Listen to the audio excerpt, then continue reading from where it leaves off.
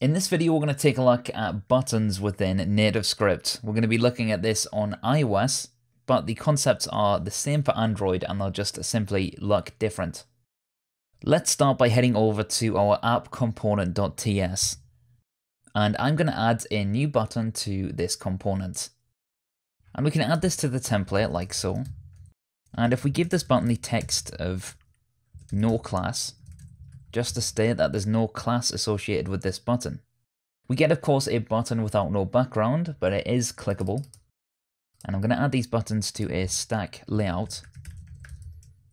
And the second button I'm going to add has the class of simply btn. So the text will be, of course, just btn so we can understand what's going on. And you'll notice that it's slightly different. This time it applies the base styles of the NativeScript core theme, and of course includes the appropriate dimensions and spacing. So it's different to the button without any class. Let's do the same now, but let's add primary. So let's say btn-primary, and we can do the same for our class.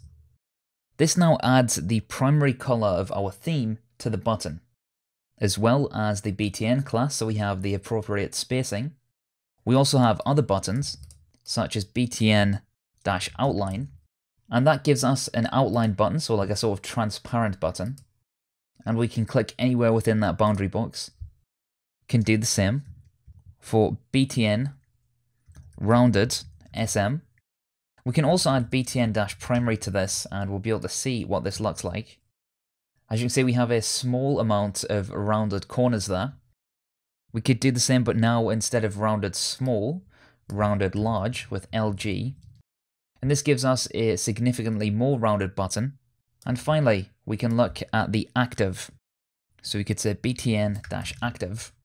And this makes the button appear highlighted when tapped. So if we click this, we can see that it gets this sort of highlighted functionality. If we remove the primary, we also see that same theme. So if we click the button once again, it sort of highlights the entire button.